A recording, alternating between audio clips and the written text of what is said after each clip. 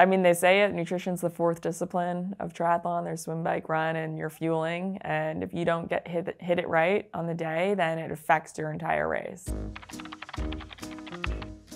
In Oceanside, I was testing a new bike out and I had new cages and everything, and you don't get to pre-ride the course. And so on a big bump that I wasn't aware of beforehand, I lost my frame bottle with all of my carbs in it. Okay, no problem. I'll do Gatorade from here on out. I've done Gatorade for races before, it's not a problem. And then I get to the aid station, grab a Gatorade bottle, and it turns out my front cage doesn't fit a Gatorade bottle. I can't hold it. I got one hand here holding this thing. I can't get it down my shirt or anything. I don't have a rear cage. I have nowhere to put it. And now I'm like, you know, 3/4 panic attack, being like, wow, I'm gonna do a 70.3 and not eat or drink anything.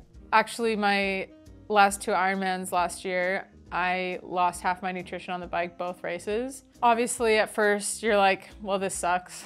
There's half my nutrition, but then I immediately just go into, okay, how am I going to remedy this situation? And then I just formulate a plan. Okay, I need to make up this many calories, and so I need to grab this many gels at the next aid station, and then you just get on with it. Racing, I've often, I've had problems where I haven't gotten a bottle at an aid station, so I've gotten dehydrated, or just actually took in too many calories, so it's bloated, or too few. But I'm always of the opinion that when you race, like, nutritional errors they're on the individual, and they shouldn't really be talked about too much, and that if you practice fueling right and just actually being like flexible in your fueling, that you can bounce back from any nutritional errors in a race.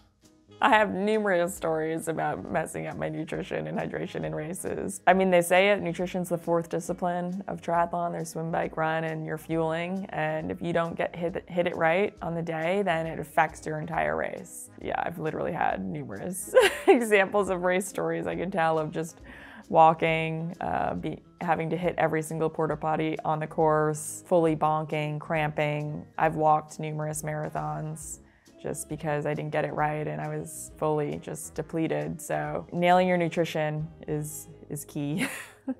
I raced St. George, the World Championships, and I came out on the run course. You know, for the first time actually I got nutrition on point until T2.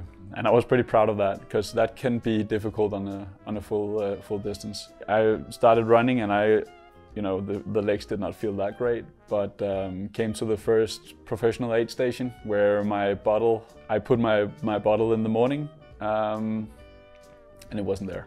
And I was like, oh, maybe they just forgot to put it out, and we just have to keep running.